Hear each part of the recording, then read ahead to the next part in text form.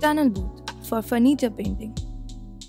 The tunnel booth is divided into two stages and therefore two chambers, one for spray and one for drying. The spray booth maintains downdraft velocity of 0.2 to 0.3 meter per second.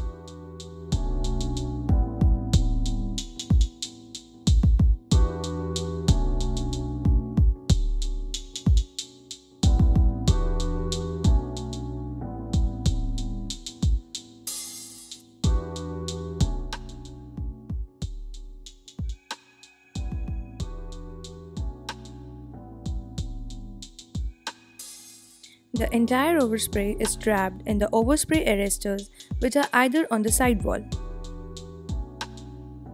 The spray booth has 4 levels of filtration.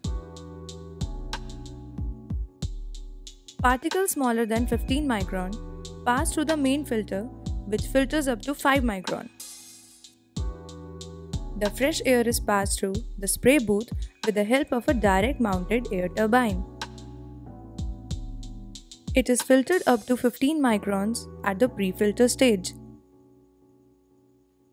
Particles smaller than 5 micron which pass through the main filter are not significant and do not create any issue while painting the object. The pressure manometer informs the operator of the filter clogging stage.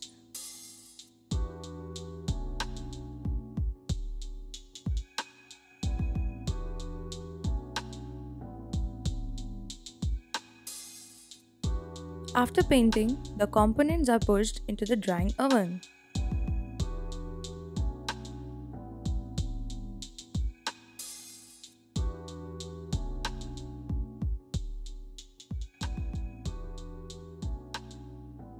The drying oven can go up to a temperature of 90 degrees Celsius.